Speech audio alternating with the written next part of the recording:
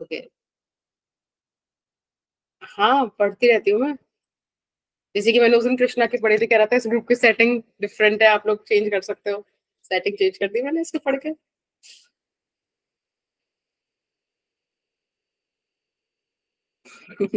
Ma'am जिस दिन result आया था उस दिन सबसे ज्यादा चैट्स हुई थी ग्रुप में।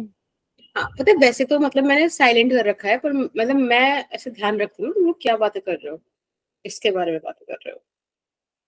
जैसे एक बार मैंने टार्चंदा वंडरकार पे बात की थी 12th में, फिर बच्चे कहते मैसेज बहुत ज्यादा होगा, फिर मैंने ये मैसेज डाला कि भाई मैसेज बहुत ज्यादा होगा, थोड़ा कम करो message, and I am the one. बेटा एक ऐसी ऐप आती है जहाँ पे डिलीटेड मैसेज भी पढ़ लिए जाते हैं, इंस्टॉल करनी पड़ेगी, होशियार हो रहे हो तो। नो मैम ऐसा मत करिए आप। नहीं चलो ठीक है, उतना तुम एंजॉय करो। चलो, so this is seventh lecture of work energy and power, and it is numerical session number 2. Most probably this would be the last lecture. ठीक है, राइट। अच्छा, स्टार्ट करने से पहले अभी अभी आई गॉट द न्यूज कि आप लोगों का जो मेजर टेस्ट मेजर था टेस्ट है वो 30 30 को जुलाई होगा। वो पोस्टपोन हो गया। हाँ जी, तो ना वो जितनी खुशी हो रही है अभी आपकी आवाज में जो मैंने महसूस की है तेजी, नो जब मैम जवाब बिल्कुल देने नहीं नहीं मैम। आती। नहीं, बाकी का देखना में से पोस्टपोन हो गया वो 30 को। तो यस ये सब चीजें ना ऐसे सोच लो कि 1 वीक और मिला है, जस्ट मतलब गिव योर बेस्ट शॉट, ठीक है। मैम शौक लगा है मैम इसे सुन के। मैम खुशी तो मैम कल होती है वजाहत मैम, यारी कल हुई थी। स्कूल में। नो मैम कल स्कूल में गए तो मैम सीईटी का एग्जाम पोस्टपोन हो गया था 30 तारीख को। तो मैम उससे खुश हो गए अच्छा, कि 23 को अलग अलग हो जाएंगे, तो मैम आज पता चला, फिर आज वो भी 30 को हो गया। ओ तो वो तुम्हारे दुख का बचा था। खैर पता मैम नहीं क्यों जिन्होंने मेरे को सीईटी का फॉर्म नहीं भरा उनके लिए तो आसान ही हो गया मैम, उन्हें टाइम मिल गया मेजर टेस्ट की प्रिपरेशन के लिए। हम्म, मैम उस दिन तो दो दो कवर चलो ना हो जाता ना। 23 को एसओसी का है, फिर 30। अच्छा, चलो हम कुछ कुछ बातों पे डिस्कशन करते हैं, फिर उसके बाद क्वेश्चन स्टार्ट करेंगे। Work done by all forces is change in kinetic energy. This is what the statement of work energy theory, right? इसको हमने फर्दर मॉडिफाई किया था, और मॉडिफाई करके हम यहाँ तक आ गए थे।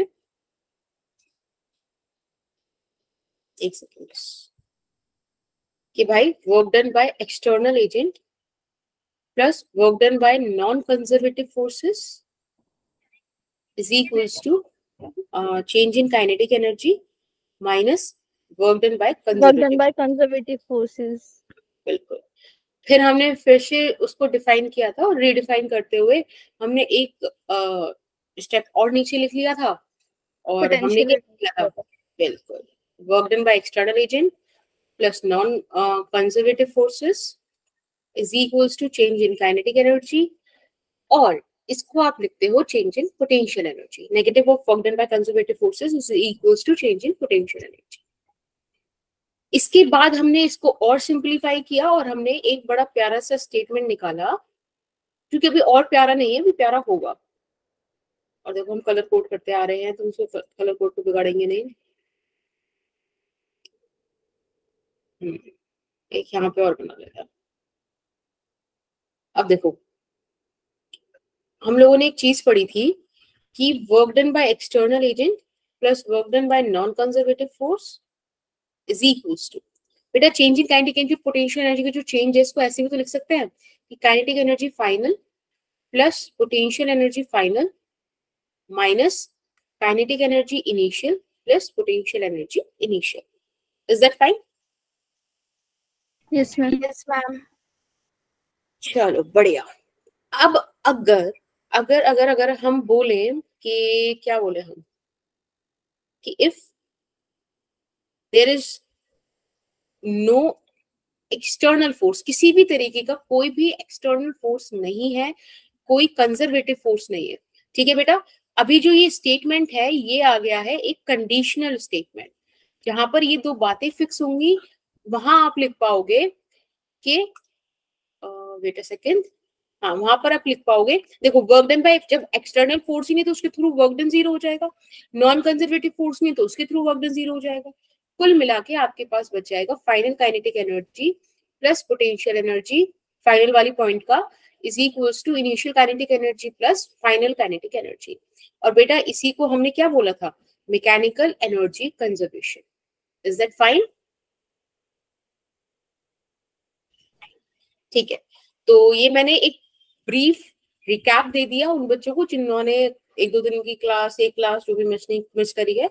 ठीक है, आपको अब न्यूमेरिकली सब कुछ पता चल गया। थ्योरेटिकली जानना तो आपको पता है, आपको बिटली लिंक चेक करना है, वहां से आपको मिल जाएंगे लेक्चर का नोट्स भी और रिकॉर्डिंग भी।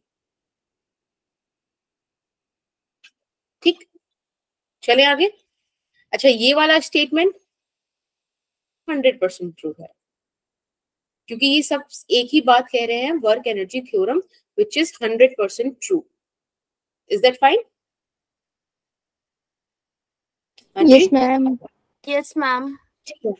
ये क्वेश्चन था जो लास्ट टाइम हमने होमवर्क में दिया था आपको, जहां हमने बताया था कि what should be the value of x such that the mass m exert a force of mg on the curved surface at point p where this is the point p।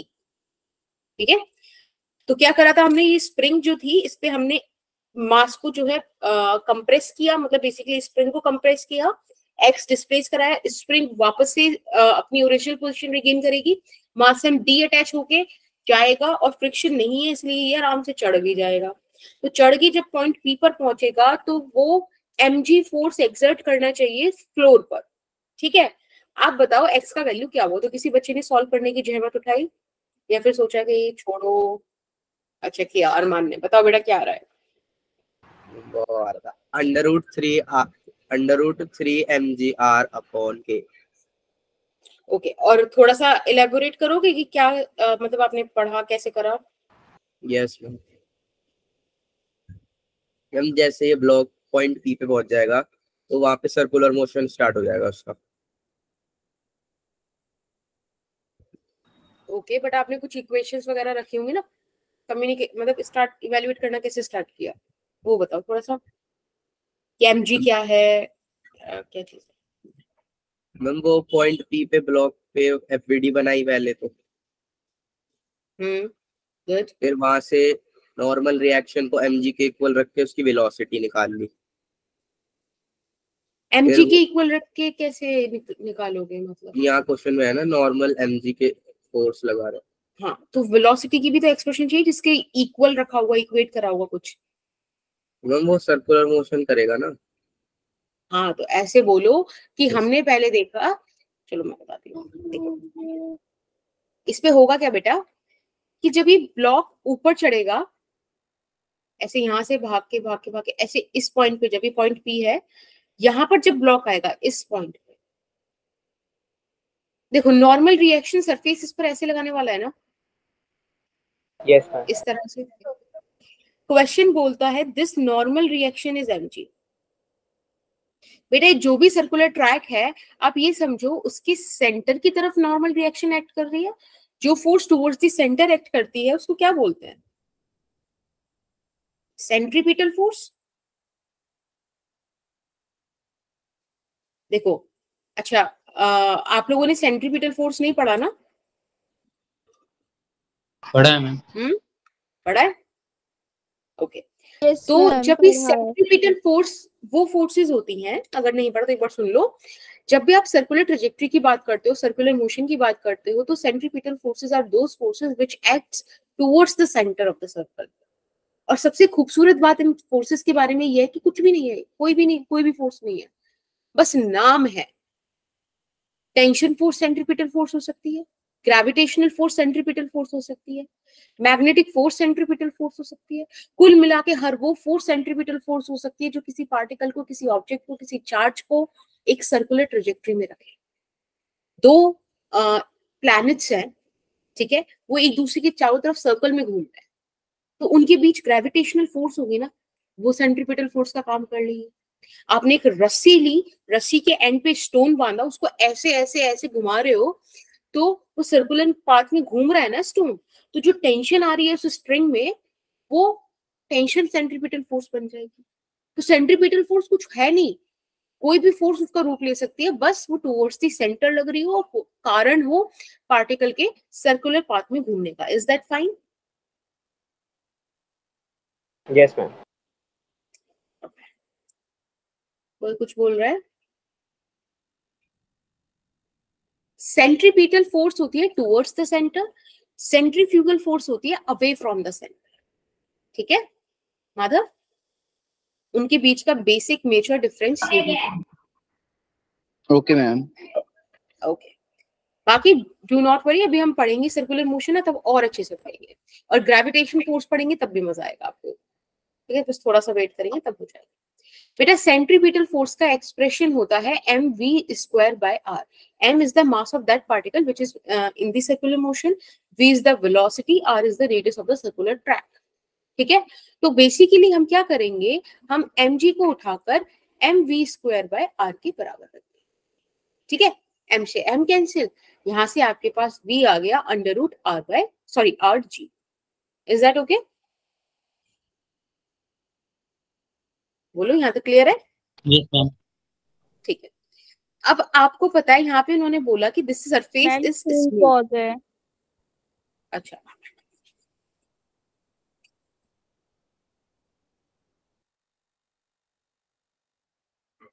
ये देखो, उन्होंने बोला कि दिस सरफेस इज स्मूथ।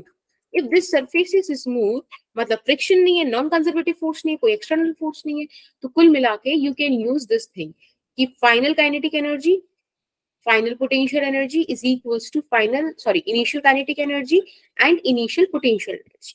ठीक है बेटा, final kinetic energy कुछ half mv² रही होगी, जबकि इनिशियल काइनेटिक एनर्जी 0 रही। mgh 0 हो जाएगी। जब आप देख रहे हो ब्लॉक पॉइंट P पर पहुंच गया, point P is the final position, तो वो ब्लॉक कितना ऊपर है? R ऊपर है आई गेस, है कि नहीं भाई? This point is R distance. हाँ जी, एक second. So this point P is R distance above the ground, right? है ना बेटा? R डिस्टेंस ऊपर है, तो इसलिए इसका पोटेंशियल एनर्जी फाइनल पॉइंट का mgr आ जाएगा। h आता है ना, h की जगह r आ गया। इनिशियल काइनेटिक एनर्जी कितनी हो जाएगी? इनिशियल पोटेंशियल एनर्जी बेटा ग्रेविटेशनल तो 0 है। देखो मैंने आपको बताया था ना, दो तरीके से हो सकती है, ग्रेविटेशनल, ग्रेविटी की वजह से जो हम mgh लिखते हैं, या फिर यहाँ पर स्प्रिंग की वजह से होगी। स्प्रिंग की पोटेंशियल एनर्जी कितनी होती है? Half kx²। सो कुल मिला के यहाँ पर हाफ kx² होगा। अब आपके पास इक्वेशन आ गई। ठीक है, तो आई गेस आप लोग समझ गए होंगे हमें x का वैल्यू यहाँ से सॉल्व करना है। आपको अगर किसी क्वेश्चन में स्प्रिंग कांस्टेंट गिवन है ना, आपको m गिवन है, v गिवन है, आप उन सब का वैल्यू रख के इस एक्सप्रेशन से x निकाल सकते हो। समझ रहे हो? ठीक है, एक छोटा सा ट्राई मार के देखते हैं। लेट्स से हमें k दिया हुआ है 1000 न्यूटन पर मीटर। ठीक है, हमें मास दे दिया 10 kg, और let's say velocity they the 10 he they, 10 metre पर सेकंड। सब 10 10 में शायद आंसर आ जाए सही से। पॉज है। स्क्रीन चल रही है? Yes ma'am. हाँ चलो ओके, अभी वैल्यूज यहाँ पे रख दो, तो क्या आ जाएगा? हाफ mv² में रखना जरा, 10 और 100 10 से 2 या 5 मैम 100 आ 500 जाएगा। 500 नहीं आएगा ma'am half mv²। Yes ma'am, है ना? 500 500 आएगा। आएगा यस मैम। प्लस m 10 हो गया, g 10 हो गया, और r क्या माने? r भी 10 ही मान लेते हैं, सब 10 में ले लेते हैं। ठीक है,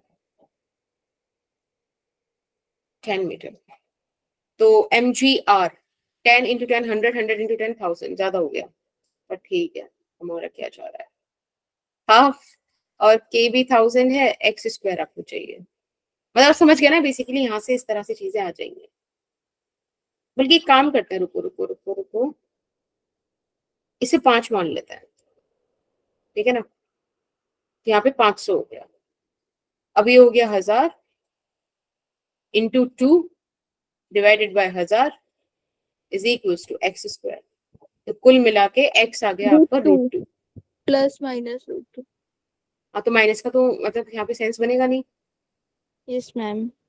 ठीक है, समझ में आ गया? बेसिकली मतलब ये मैंने बता दिया कि अगर ऐसे एक्सप्रेशन आ जाए, बाकी वैल्यूज आपको गिवन होंगी ही, तो आप इस तरह से सॉल्व कर सकते हो, जस्ट फॉर एन एग्जाम्पल।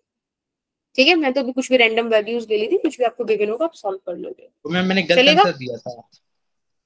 आपने क्या दिया था बेटा? तो मैम वो गलती से मैंने ना गलती हो गया था। कोई नहीं कोई नहीं, कोई इशू नहीं। तो समझ में आ गया ये वाला चीज? मतलब देखने में कैसा लग रहा था कि पता नहीं क्या ही फिगर बना दी, क्या ही होगा, बट इजी था। अब बात करते हैं, आज ना हम चेन प्रॉब्लम्स पे ज्यादा फोकस करेंगे, मतलब ज्यादा क्या, प्राइम फोकस यही है। इसको पढ़ते हैं। आपको एक चेन दी है, ए से बी लंबी है, ए से बी तक, जो एल लेंथ की है, एम मास की है। ठीक है, कहीं पे एल कॉमा एम लिखा है तो आप समझ जाओ एल लेंथ मास एम। उन्होंने क्या करा, उसको एक प्लेटफॉर्म पे रखा जिसपे उसका सिर्फ 2/3 पार्ट आया और 1/3 पार्ट हैंग कर रहा है। अब वो आपसे बोल रहे हैं कि आप वो वेलोसिटी निकालिए जब पॉइंट ए, दिस वन, जब पॉइंट ए स्लिप कर जाए टेबल से। समझ रहे हो क्या वेलोसिटी होगी? कोशिश करो उसको निकालने की। अभी टाइम हो रहा है 20:53। आप लोग सॉल्व कीजिए और 20:50 कब तक करोगे? 6 तक कर लो। ठीक है, मुझे बताना जब आंसर आ जाए। क्वेश्चन समझ में आया? किसी को दिक्कत तो नहीं है क्वेश्चन में? हाँ, आ जाइए। ओके।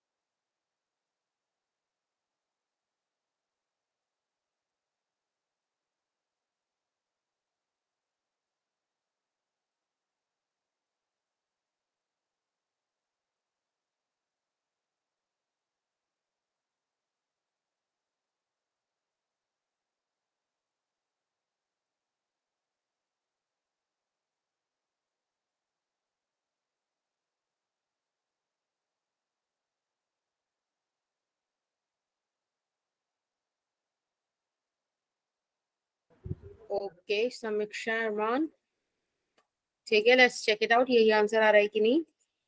एक बार मैं ट्राई करूं या आप लोग ट्राई कर रहे हो अभी तक भी? चाहिए टाइम? 1 मिनट रुक जाइए। ओके, मुझे बता देना, ठीक है।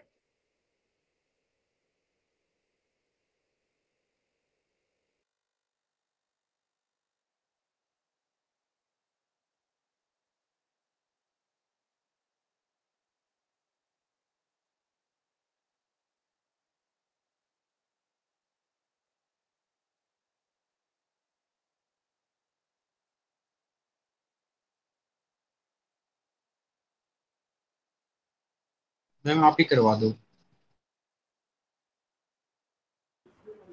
ओके ठीक है।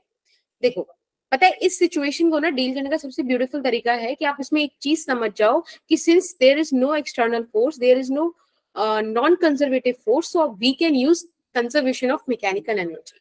ठीक है, तो सबसे पहले मैं यही चीज लिख रही हूँ कि no external force, right, and no non conservative force. अगर ये दोनों फोर्सेस नहीं है तो बेटा यही तो दो कंडीशन थी आपके पास कि इन कंडीशंस में आप क्या लगा के इनिशियल प्लस यू बिल्कुल। इनिशियल। बिल्कुल बिल्कुल, इन कंडीशंस में you can use conservation of mechanical energy. Mechanical energy.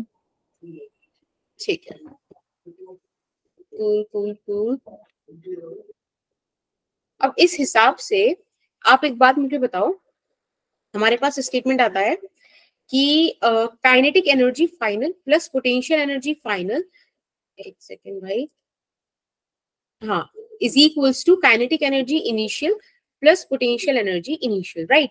बेटा ऐसा मान लेते हैं कि जब वो पॉइंट ए जस्ट स्लिप हुआ होगा, देखो यहाँ पर अभी इस तरीके से जब पॉइंट ए स्लिप हो जाएगा तो कुछ ऐसा ऐसा ऐसा लोकेशन बन जाएगी ना, समथिंग लाइक दिस। यहाँ से स्लिप हो गया, वो इसी पॉइंट पे आपसे पूछ रहा है, so this will be the final configuration, this is the initial configuration. अच्छा, इन्होंने आपको ना बहुत प्यारी प्यारी चीजें दे रखी हैं, अगर आप ध्यान से समझो, एल लेंथ मास एम, ये भी बड़ा काम का आएगा। तो सबसे पहले आप ऐसा मान लीजिए कि हाफ एम वी स्क्वायर कुछ वेलोसिटी रही होगी, तो ये काइनेटिक एनर्जी हो जाएगी। इनिशियली तो मूव नहीं कर रहा तो जीरो हो जाएगी, है कि नहीं? इतनी पार्ट में तो कोई दिक्कत नहीं है किसी को भी? Done, no ma'am. ओके। मैंने आपको बताया था जब भी आप कभी पोटेंशियल एनर्जी यूज कर रहे हो तो बहुत अच्छा होगा अगर आप वहां पर बेस लाइन, रेफरेंस लाइन कुछ ऐसा जो है बना पाओ। तो मैं ये रेफरेंस लाइन यहाँ पे मान ली, दिस वन दिख रहा है, डॉटेड डॉटेड ऑरेंज ऑरेंज। हाँ जी, ma'am screen Yes, ma'am, pause ठीक है। Okay, just give me a second. हाँ अब दिख रहा है मैम। ठीक है, हाँ। तो ये हो गया बेस लाइन। किस पे हंस रहे हो तुम? मैम स्क्रीन पॉज है तब भी उसे दिख रहा है। दोस्त हो तुम, बढ़िया है। चलो, अभी जो बेस लाइन है यहाँ पर पोटेंशियल एनर्जी होती है जीरो एज पर दी अजम्पशन। इतनी बात में कोई दिक्कत किसी को? Yes, ma'am. नहीं है, थैंक यू समीक्षा। अब अगर मुझे ये चीज क्लियर है तो बस अब तो सारी चीज सही हो गई। अब एक बात बताओ, जब बेस लाइन से यहाँ पे पोटेंशियल एनर्जी क्या होगी? सिर्फ इतने पार्ट पे पोटेंशियल एनर्जी होगी ना, राइट? तो सारा बाकी का 2L/3 पार्ट जो है वो तो बेस लाइन पर ही आ रहा है, तो जो पोटेंशियल एनर्जी निकलेगी वो L/3 की निकलेगी। अगर L लेंथ पर M मास है तो एक लेंथ पर M/L होगा, और L/3 लेंथ पे कितना होगा? M/3। यस और नो? हाँ, yes, ma'am. यस ठीक है, ये ध्यान रखना, ये जो चेन है ये बेस लाइन से नीचे है इसलिए नेगेटिव आएगा। M/3 G, H कितना है? अब यहाँ दिक्कत है, जो बच्चे फ्लो में यहाँ पे L/3 लिख देंगे ना, उनका गलत है। क्यों? क्योंकि बेटा ये वाला जो पार्ट है ये L/3 ऊपर है, बट ये वाला पार्ट तो सॉरी, ये वाला जो पार्ट है नीचे वाला वो L/3 नीचे है, ये वाला तो कुछ कम नीचे वाला, और कम नीचे, और कम और कम, तो बिल्कुल ही बेस लाइन पर है। अब ऐसी सिचुएशन में जहां position of every mass is different from the ground, तब कैसे कैलकुलेट करें? तो इसकी एक कंडीशन होती है, अगर हमारे पास यूनिफॉर्म मास डिस्ट्रीब्यूशन है, ध्यान से सुनना, अगर हमारे पास यूनिफॉर्म मतलब एक जैसा, जैसे स्कूल यूनिफॉर्म होती है सबकी सेम होती है ना, वो क्यों होती है? ताकि इक्वालिटी की फीलिंग आए, राइट? सिमिलरली अगर यूनिफॉर्म मास डिस्ट्रीब्यूशन है तब आप एक कॉन्सेप्ट का यूज करते हो, सेंटर ऑफ मास, एक ऐसा इमेजिनरी पॉइंट जिस पर आप ऐसा सोचो कि भाई पूरी बॉडी का मास वहां पर है। एक केस में आपने उस पूरी बॉडी को धक्का मारा, एक केस में सिर्फ उस पॉइंट पे उतना धक्का मारा, तो जो ये पूरी बॉडी करेगी ना वही काम वो पॉइंट करता है, इक्विवेलेंट काइंड ऑफ। ओके, बहुत इलेबोरेट करके हम चैप्टर 7 में पढ़ेंगे, आने वाला है। तो बेटा सेंटर ऑफ मास बिल्कुल सेंटर में मान लेते हैं यूनिफॉर्म बॉडी का, तो L/3 का सेंटर कितना हो जाएगा? L/6, right? Clear? Yes, ma'am. ठीक है, तो यहां पर आप रख दीजिए L/6। अब वो आपसे फाइनल पोटेंशियल एनर्जी पूछ रहा है। बेटा जब चेन नीचे आ गई तो वो पूरी की पूरी चेन ही बेस लाइन के नीचे आ गई, मास mg। अब बस निकालना है कि उसका पॉइंट कहाँ आएगा, तो यहाँ पर भी मैं क्या लूंगी? L लूंगी, ये सेंटर ऑफ मास लूंगी जो L/2 होगा, है ना? Yes ma'am. ठीक है, बस अब तो यहाँ पे मैथ्स आ गई, फिजिक्स खत्म। अब सॉल्व करते हैं हम इसको।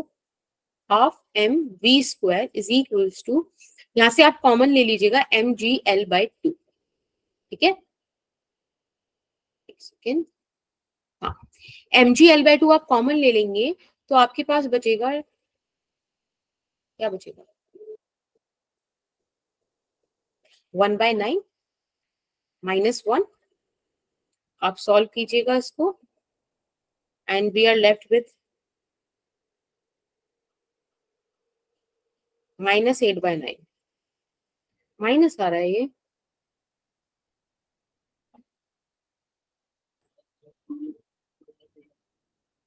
Is it okay? कहीं गड़बड़ तो नहीं हुई है? हाँ, हाफ एम बी स्क्वायर,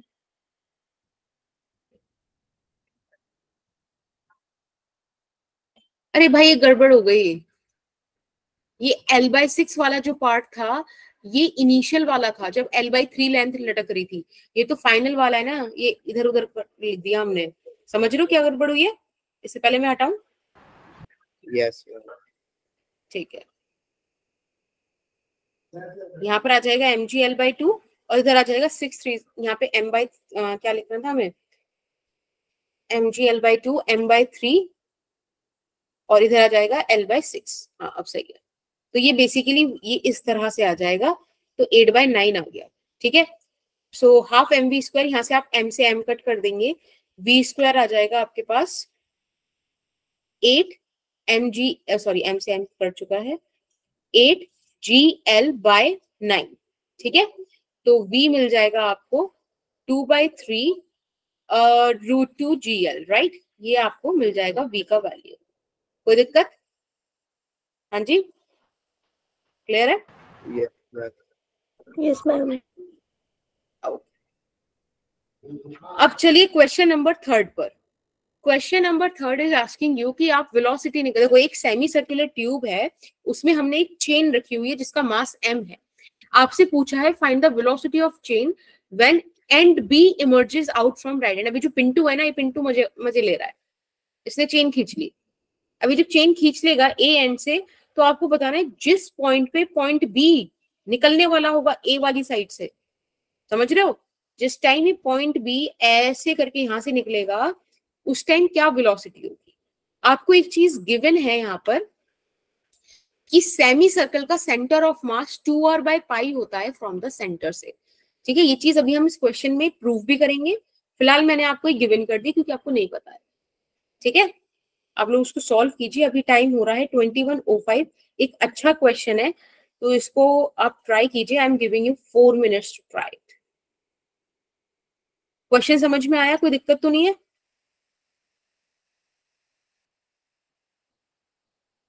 बोलो, क्लियर है? ओके।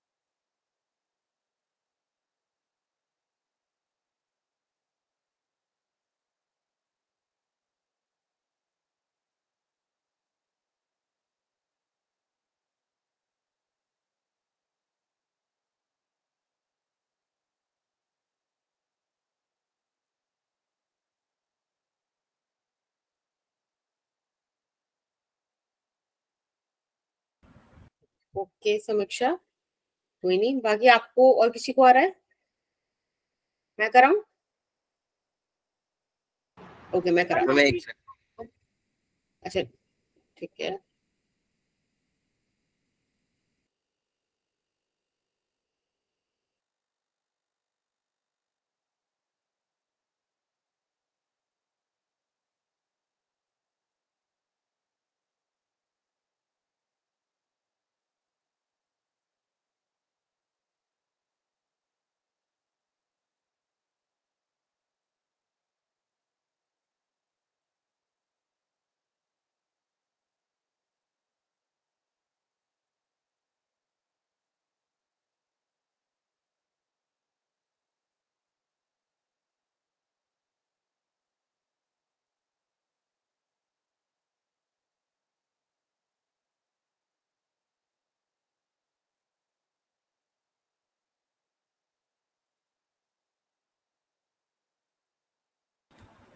ओके प्रशांत अरमान, ठीक है देखते हैं एक बार। देखो पता है इस क्वेश्चन में भी कोई फ्रिक्शन वगैरह का जिक्र नहीं है, मान लो है ही नहीं। अब ऐसी सिचुएशन में हम लोग उसको सॉल्व कैसे करते हैं? So this is your initial configuration, right? ये हमको इनिशियल सीन दे रखा है। तो फाइनल सीन क्या होगा? फाइनल सीन कुछ ऐसा होगा कि ए पॉइंट, एक मिनट रुकना जरा, ए बी, ठीक है, this is B point and this is a. तो फाइनल पॉइंट कुछ ऐसा होगा कि ये जो बी पॉइंट है ये यहां आ जाएगा और ए पॉइंट कुछ यहां चला जाएगा। ऐसा ही होगा ना? बोलो। Yes ma'am. अब इस सिचुएशन में हम वही इनिशियल फाइनल वाला खेल खेलते हैं। एक बेस लाइन मान लेते हैं क्योंकि हमें चाहिए पोटेंशियल। जब जब पोटेंशियल की कहानी होगी तब तब हमें एक बेस लाइन मानेंगे, ठीक है? ऐसा, this is the base line. और आपको पता है बेस लाइन पे पोटेंशियल होता है 0। अब हम वापस से कंजर्वेशन ऑफ एनर्जी लगाएंगे कि you initial plus kinetic energy initial is equals to you final plus kinetic energy final, right? अब सबसे पहले आप इनिशियल को देखिए। इनिशियल में क्या काइनेटिक एनर्जी होगी? नहीं होगी। मैंने आपको बताया था कि सर्कुलर वाले सीन में सेंटर ऑफ मास सेंटर से 2r/π डिस्टेंस ऊपर होता है। तो इसके लिए हम यहाँ पे m g और ये कितना हो जाएगा 2r/π, सिंपल। अब फाइनल पोटेंशियल एनर्जी वो आपसे पूछ रहा है। अब एक बात बताओ, यहाँ पे हर पॉइंट का मास ग्राउंड से या रेफरेंस लेवल से अलग है। अब कैसे निकालेंगे? तो उसका सिंपल सा सीन है कि हम पहले पूरी लेंथ पता करते हैं। बेटा लेंथ इस सेमी सर्कुलर के बराबर होगी ना, पाई आर। बोलो हाँ या ना? Yes ma'am. ओके। जब हमसे बात की जाएगी कि different masses and different different position पे प्लेस है, पर हम कैसे निकालें? यूनिफॉर्म मास डिस्ट्रीब्यूशन है तो हम सेंटर ऑफ मास लेंगे और centre of mass base line से पाई आर बाय 2 डिस्टेंस पर है। यानी कि पोटेंशियल एनर्जी नेगेटिव, नेगेटिव क्यों? क्योंकि रेफरेंस लाइन से नीचे है, minus M G pi are bye 2 हो जाएगी। और बेटा फाइनल काइनेटिक एनर्जी को आप हाफ एम वी स्क्वायर बोलिए। तो समझ में आ रहा है कि यहां से v का एक्सप्रेशन आ जाएगा। पहली बात तो ये m हमेशा मैं छोटा लिख देती हूँ, ये कैपिटल m है, m से m कैंसिल हर जगह से, राइट?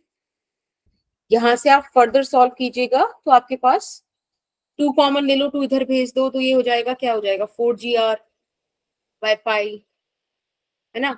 ये वाला पाई नीचे आ गया, पाई स्क्वायर, और r, सॉरी ऐसे नहीं जाता, कैसे सॉल्व करने से, और माइनस का है फिर प्लस हो जाएगा इधर आके, g πr/2, g/r, ठीक है? और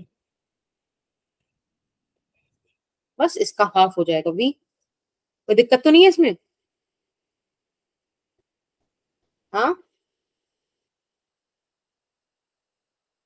बोलो, क्लियर है? ठीक है। तो बेसिकली बस इसको लगाना आना चाहिए, बाकी तो आपके एक्सप्रेशन आ जाएंगे। अब दूसरा डिस्कशन करते हैं। मैंने आपसे बोला कि अगर आपके पास कोई सेमी सर्कुलर एक पॉइंट है, इसमें यहाँ पे मास है आपके पास, कोई चेन समझ लो, कुछ भी समझ लो, तो इसका सेंटर ऑफ मास कैसे निकालते हैं बेटा? देखो अगेन, आप जो भी यहाँ से रेफरेंस पॉइंट लोगे, हर मास जो है अलग अलग पॉइंट पर है, तो इसके लिए हम क्या करते हैं, हम यहां से सेंटर पकड़ेंगे और एक छोटा सा मास कट कर लेते हैं।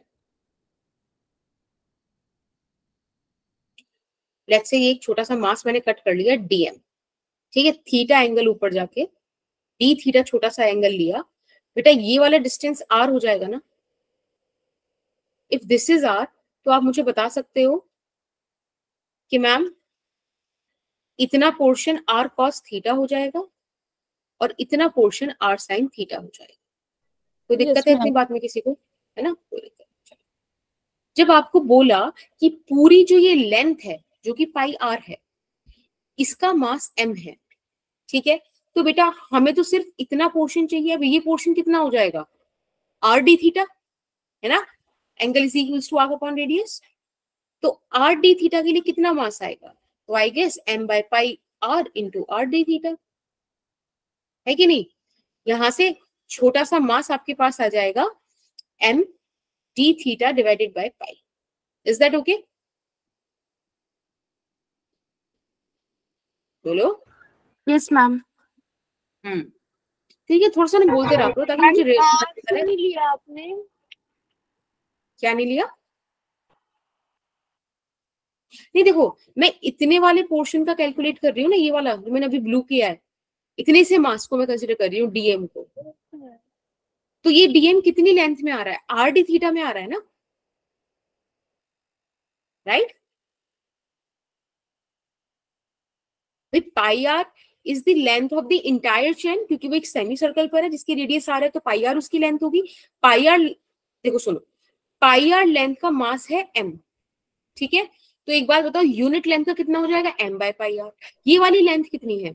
आपने ये वाली टर्म पढ़ी है ना कि angle is equals to arc upon radius, arc by radius, है ना। यहाँ पे एंगल कितना है? D theta. आर्क कितनी है हमें चाहिए? रेडियस कितना है? आर। तो क्या आर्क आर डी थीटा नहीं हो जाएगा? Yes ma'am. बस, तो अब जब हमें पाई आर लेंथ के लिए m मास है, तो आर डी थीटा के लिए कितना मास होगा? इतना। अब दिक्कत है कोई? यस मैम, हो गया क्लियर। चलो बढ़िया। अब बेटा एक बात मुझे बताओ, अगर मुझे छोटी सी पोटेंशियल एनर्जी निकालनी हो, वो तो वो छोटा सा मास g और जो हाइट है वही होगा। इसको इंटीग्रेट कर दूं तो मुझे पोटेंशियल एनर्जी पूरी मिल जाएगी। तो बेसिकली पूरी पोटेंशियल एनर्जी dm, अब dm कितना है? m d theta by pi. g का वैल्यू तो यहाँ पे है ही। h कितना है? क्या r साइन थीटा है? Are sine theta. तो हमें साइन थीटा, हाँ जी बेटा,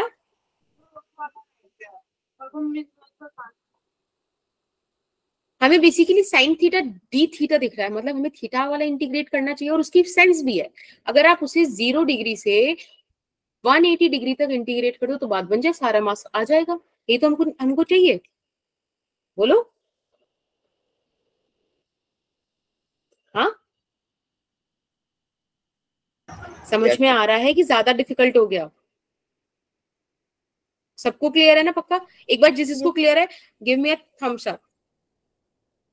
समीक्षा को क्लियर है, अरमान को क्लियर है, सूरज, सिद्धार्थ, सुचिता, आकांक्षा को क्लियर नहीं है, माधव को क्लियर है, जितिन को चाहिए, प्रशांत, ओके ठीक है। अब एक बार फिर से सुनो, एक बार अपने माइक ऑन करके मुझे बताओ कि कहाँ अटक रहे हो।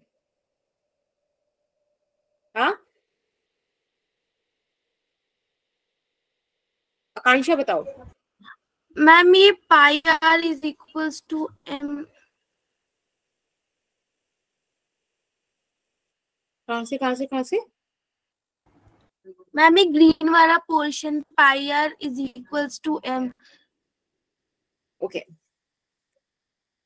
एक बात मुझे बताओ, अगर एक आर सेमी सर्कल वाली, एक सेमी सर्कल जिसका रेडियस आर है, उसके ऊपर मैंने चेन रखी है, तो उस चेन का लेंथ क्या होगा? सर्कमफेरेंस ऑफ सेमी सर्कल होगा ना? Yes ma'am. ठीक है, तो circumference of semi circle is pi, into radius. आपको बोल रखा है कि जो चेन है उसका मास m है, तो बेसिकली कैपिटल M पूरी पाई r के ऊपर है ना। Yes ma'am. यहाँ पे मैंने वही लिखा है बेटा, पाई r is the length, m is the mass.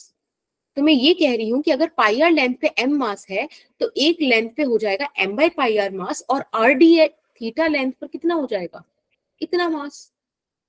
अभी क्लियर? मैम ये मास उस चेन का है।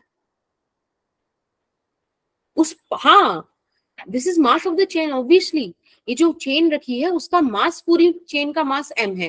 मुझे सिर्फ इतने पोर्शन का चाहिए dm का, जो मैंने छोटा सा पार्ट कट किया, तो ओके उसको मैम, मैंने ऐसे नाउ कैलकुलेट कर क्लियर। लिया। ओके जतिन, आपको कहाँ दिक्कत आ रही है बेटा? क्लियर आपको भी? चलो बढ़िया।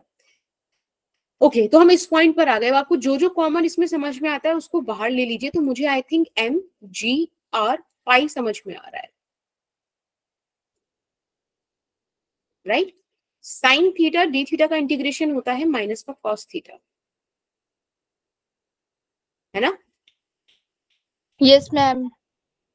ओके चलिए वैल्यूज पुट कर देते हैं। M G are by pi, यहाँ पर आ जाएगा माइनस का cos pi, minus minus cos zero. मैंने आपको बताया था हमें दिक्कत होती है तो हम कॉस का वेव बनाएंगे, यहाँ जीरो मार्क करेंगे, यहाँ प्लस वन मार्क करेंगे, और इधर माइनस वन मार्क करेंगे। -1 this is 0 degree, this is 90 degree, this is 180 degree, this is 270 degree, and this is 360 degree. मुझे चाहिए cos 180 डिग्री का वैल्यू विच इज -1, यहाँ पे रख देंगे। पता कभी गड़बड़ होगी ही नहीं और बहुत जल्दी सॉल्व हो जाएगा question. Minus of -1, minus minus, बेटा cos 0 का वैल्यू होता है +1, राइट? बेसिकली -1 हो जाएगा। आप इसको सॉल्व करेंगे तो ये आ जाएगा M G are by pi, minus minus plus, minus minus plus, plus का 2।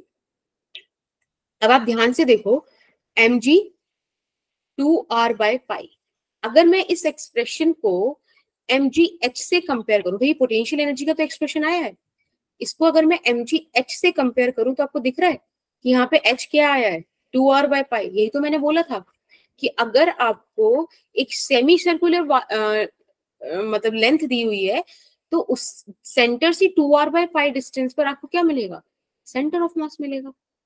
वही तो बोला था मैंने, ये सुनो। Yes ma'am. बस ये हमने प्रूव कर दिया। तो दिक्कत किसी को? No ma'am. ठीक है, बिल्कुल भी टेंशन मत लेना।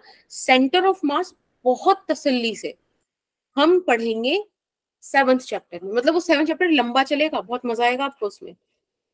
ठीक है, अब ये वाला क्वेश्चन करके दिखाओ। मैंने आपको सेमी सर्कल के लिए बताया, मैं आपसे एक क्वाड्रेंट के लिए पूछ रही हूँ। अगेन यहाँ पे वही find the velocity of A. Again यहाँ पे कोई बच्चा खड़ा कर देते हैं, हमारा दोस्त पिंटू शैतान। No ma'am, Harry Potter. पसंद है तो मैं हैरी पॉटर। उसका भी एक फ्रेंड था रॉन, ठीक है, ये रॉन है आज हैरी पॉटर का फ्रेंड। दूसरी लड़की का नाम क्या, हरमाइनी। उसका नाम कभी फिर यूज करेंगे। स्टार्ट करो, टाइम हो रहा है 21:21। आप लोग सॉल्व करेंगे 21, 23, ज्यादा कम हो गया, 24 तक कर लो।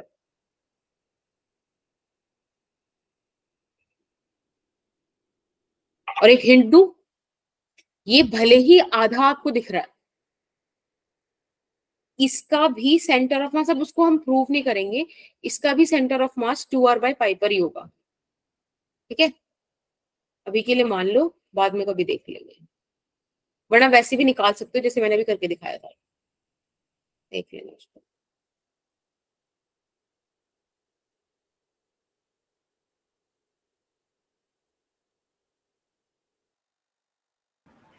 बाहुबली, कौन कौन से थे? दो थे ना, अमरेंद्र बाहुबली और एक और थे महेंद्र। महेंद्र तो सेकंड पार्ट में थे, आई गेस। फर्स्ट पार्ट कौन था?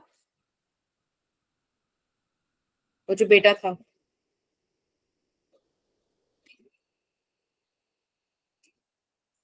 भाई कितना चला था वो, कटप्पा ने बाहुबली को क्यों मारा? भल्लाल देते दूसरा बेटा था।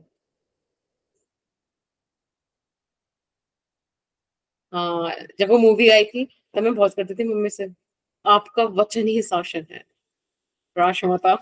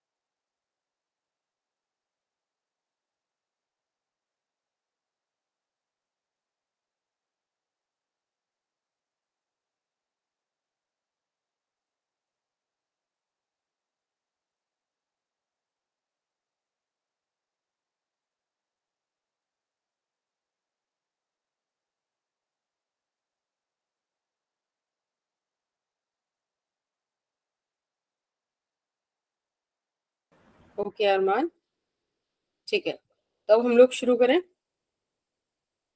देखो, सिंपल सा काम है,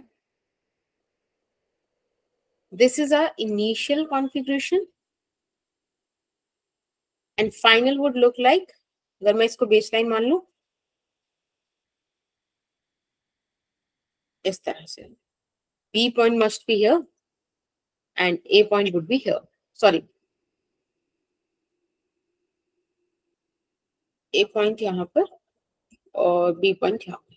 अब एक बात मुझे बताओ, यहाँ पे सिर्फ एक क्वाड्रेंट है तो ये लेंथ कितनी होगी?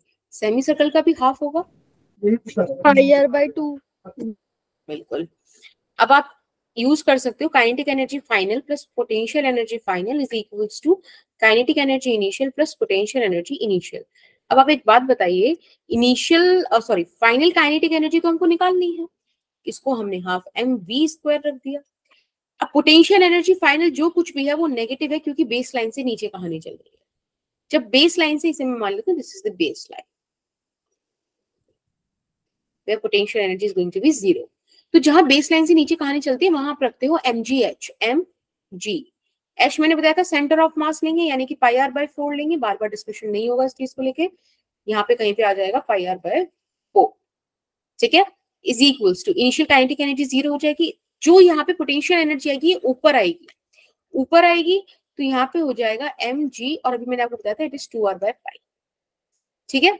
कुल मिला के आप यहां से सॉल्व करेंगे, आपके पास आंसर आ जाएगा, राइट। मैम स्क्रीन पॉज हो गई है। Okay.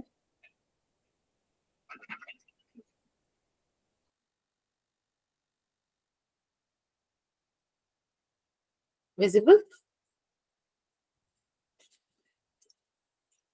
तो आप इस एक्सप्रेशन को सॉल्व करेंगे बेटे तो यहां से आपके पास वेलोसिटी आ जाएगी, ठीक है। Done? Cool. We can solve it for v ना. आपको पाई आर इन सबका वैल्यू गिवन हो तो हम कर लेंगे, मतलब आर का, पाई का तो पता ही होता है. चलिए और क्या करें, बस नेक्स्ट क्वेश्चन करते हैं. इसमें 4 ऑप्शन है, बताना क्या होगा. आपको बोल रखा है, अच्छा एक बात सोचो, आपने चेन को हल्का सा नीचे करा फ्लोर से, नहीं गिरी, थोड़ा सा नीचे करा, नहीं गिरी, थोड़ा सा नीचे, थोड़ा सा और किया, अब गिर गई. ऐसा होता है ना, क्योंकि वेट बढ़ता चला गया नीचे पर, राइट. तो इस बार इन्होंने क्या बोला है कि हमारे को वो मैक्सिमम लेंथ ऑफ चेन निकालनी है जो सेफली हैंग कर सकती है टेबल से बिना स्लिप हुए.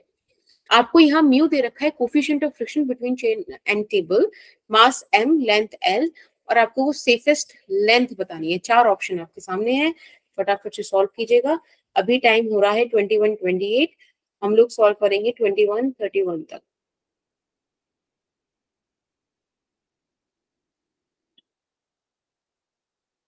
And I will give you the पोल, ठीक है, आप उसमें आंसर कर देना.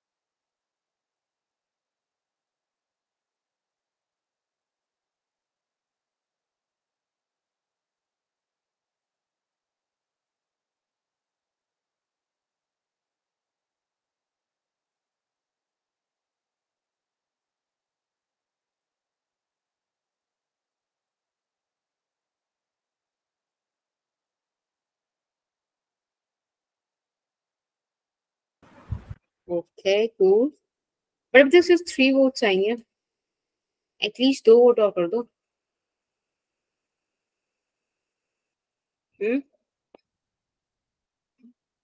4 हो गई. कूल. एक और, बस एक और. अच्छा अब तक 4 वोट किसने करे हैं? माधव, अरमान, प्रशांत और समीक्षा. प्लीज कोई एक वोट और करो, तभी मेरे क्वेश्चन सॉल्व कराने का वो प्रोसेस अनलॉक होगा. कर दो.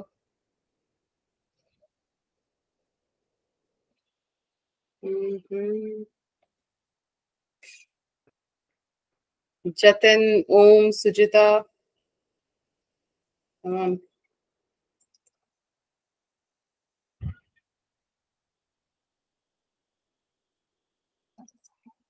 हाँ हो गए 5 वोट.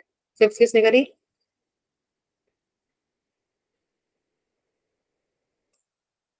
बताओ 5th वोट किसने करी? सिद्धार्थ ने. Very good. पांचों के पांचों वोट बिल्कुल सही आंसर पर हैं. I want to take the screenshot. Hand raise करना जिन पांचों ने करी, मतलब ऐसे लाइक माय टाइम. तो सेम है. हाँ सबके आंसर सेम है और सबके आंसर सही हैं. तो दैट्स नाइस. अब मुझे फर्क नहीं पड़ता, फिलहाल तो तुम लोगों ने अक्कड़ बक्कड़ बम्बे पॉ करके करा या तुमने वाकई सॉल्व करके किया, but you did right, so it's the thing that matters to me. मतलब सही बताऊं, मैं तो जो मुझसे नहीं होता और नेगेटिव मार्किंग ना हो, हाँ तो मैं पक्का अक्कड़ बक्कड़ बम्बे पॉ खेल देती हूँ पूरा। लोगों का दिमाग थक जाता है, मेरा ऐसे गला सूख जाता है, शिट इतना ज्यादा अक्कड़ बक्कड़ बम्बे वॉशन पे पूरे पूरा करके, बट ठीक है।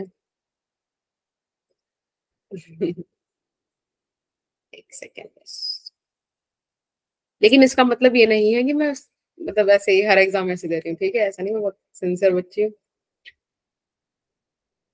सोल्यूशन, हाँ कभी तुम ऐसे सोचने लगो कि टीचर कैसी है। हमारे पास ये वाली सिचुएशन आई, ठीक है। अब एक बात मुझे बताओ, इसमें जो आपकी ये हैंगिंग चेन है, इतना वाला पोर्शन, इस पर ग्रेविटी एक्ट कर रही होगी जो डाउनवर्ड इसको खींचना चाह रही होगी, बट फ्रिक्शन सिर्फ इतने वाले पोर्शन पर आ रहा है, राइट? फ्रिक्शन ही है जो उसे गिरने से बचाएगा, that is the main thing. अब एक बात बताओ, अगर मैं मान लूं कि ये एक्स लेंथ हैंग करे, क्योंकि मुझे कुछ नहीं दे रखा है यहाँ पर, तो यहाँ पे एक चीज निकालनी सही हो जाएगी ना कि एल लेंथ पर एम मास है। अच्छा एक चीज और, कल तुम्हारी कोई रिवीजन क्लास नहीं है, रेगुलर क्लासेस होंगी, ठीक है मैम लेकिन परसों टेस्ट तो है ही, तो मैम रिवीजन क्लास क्यों नहीं होगी? क्योंकि जो टेस्ट है परसों वो तुम्हारा प्रीवियस वाला सिलेबस ही है जो पिछले टेस्ट का था, यस मैम। इसलिए नहीं है। Okay ma'am. और उस दिन हमारा क्या क्या टेस्ट था, आपका टॉपिक क्या था? फ्रिक्शन और न्यूटन्स लॉज ऑफ मोशन ना। Laws of motion. हम लोग रिवीजन क्लास रखेंगे क्योंकि हमारी मिस हो गई थी ना, क्योंकि मतलब मैं 12th में इन्वॉल्व थी, तो अपन लोग रखेंगे, ठीक है, रिवीजन ओके क्लास। तो एल लेंथ पर मास एम, यूनिट लेंथ पर एम बाय एल मास, और एक्स लेंथ पर, बट मेक श्योर करके ना कि न्यूटन्स लॉज ऑफ मोशन और फ्रिक्शन करो तुम। और अगर उस बैच में कोई और बैच के बच्चे आएंगे, आ सकते हैं जो कि, तो व्हाट, कुछ नहीं, आ जाएंगे। इतना मास हैंग कर रहा है, यानी कि जो फोर्स चेन को डाउनवर्ड पुल करना चाह रही होगी, डाउनवर्ड पुश करना चाह रही होगी, जो भी मुझे बोलना नहीं आ रहा, समझ जाओ, जो नीचे गिराना चाह रही होगी, वो एम एल एक्स, इतना मास इंटू जी, ये काम कर रही होगी, राइट? तो ये है गिराने वाली फोर्स। उसको बचाने वाली फोर्स कौन सी है? फ्रिक्शन। अब बेटा फ्रिक्शन कैसे कैलकुलेट करते हैं? फ्रिक्शन होता है ना म्यू एम जी, एम कितना बचा ऊपर, जब x का इतना है तो एक बात मुझे बताओ, क्या l माइनस एक्स का इतना नहीं होगा, इतना m, राइट? समझ में आया? Yes ma'am. ओके, सबको क्लियर है ना? सुनैना, ओम, राइट, सुजीता, ओके, ओम समझ नहीं आया बेटा? हाँ, सूरज क्लियर है बेटा? बता दिया करो, ठीक है, कहीं दिक्कत आए ऐसे चुप रहने की जरूरत नहीं है। चलो, इतना फ्रिक्शन आ गया। अब बेटा एक बात बताओ, अगर हमें चेन को गिरने से बचाना है तो फ्रिक्शन को ज्यादा होना चाहिए ना गिराने वाली फोर्स से, है कि नहीं? यानी कि mu M G L minus x divided by L, it should be greater than M G x by L. Is that true? होना चाहिए ऐसी? Yes ma'am. ओके, तो एम से एम कैंसिल, जी से जी कैंसिल, एल से एल कैंसिल, और आपके पास बच गया mu L minus x is equals to x. मतलब इसके बराबर हो या ऐसे वाली सिचुएशन, ठीक है? तो यहाँ से आप सॉल्व कर लीजिए, यहाँ से चीजें आ जाएंगी, हो जाएगा mu L minus mu x is equals to x, mu L is equals to x plus mu x, यहाँ से आपने एक्स कॉमन लिया, it would be 1 plus mu, और एक्स का वैल्यू मुझे चाहिए, तो एक्स आ जाएगा mu L divided by 1 plus mu, which is your option number D. Is that cool? हाँ, क्लियर है? ठीक है, एक क्वेश्चन आपके लिए होमवर्क है, जो मैंने अभी क्वेश्चन यूज किया ना उसी से करा। देखो मैंने लेंथ वही वाली ले ली जिससे बचा रहे, ये बची हुई लेंथ हो गई। और मैंने आपसे पूछा कि फ्रिक्शन यहाँ पे टोटल कितना काम कर रही है जब चेन इस बार स्लिप हो जाएगी। पिछली बार तो बचा रही थी, पर जब हमने चेन को स्लिप करा दिया, ठीक है, अब बताओ कितना काम करा होगा फ्रिक्शन ने। ये क्वेश्चन है आपका। अभी टाइम हो रहा है, नहीं अभी तो नहीं है, तो होमवर्क है आपका। ऐसा भी टाइम हो रहा है तो ना, कल तक का टाइम है आपके पास, ठीक है। This is your homework. So thank you. और मेक श्योर करना, मैं यहाँ पे होमवर्क दे रही हूँ, पहली बार मैं होमवर्क वाली स्लाइड बना रही हूँ तुम्हारे लिए। यहाँ पे बना दें, यहीं पे बना देते हैं। होमवर्क है आपका कल की क्लास के लिए। कल का टॉपिक रहेगा एनएलएम प्लस फ्रिक्शन का, ठीक है। और टाइमिंग तो आपको पता ही होगी। आपको क्या कर कर आना है, प्री वर्कआउट। प्री वर्कआउट करना है आपको, एनएलएम के नोट्स रिवाइज करने हैं, ठीक है। सारे फॉर्मूलाज लर्न करने हैं, एनएलएम प्लस फ्रिक्शन, राइट बेटा, एंड लर्न द फॉर्मूलाज। मैं PYQs कराऊंगी। Is that okay?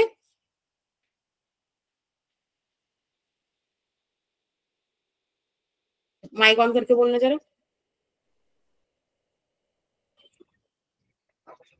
भैया बोल दो माइक ऑन करके। Okay ma'am. ठीक है cool। ओके चलिए, tata bye bye, take care, कल मिलते हैं।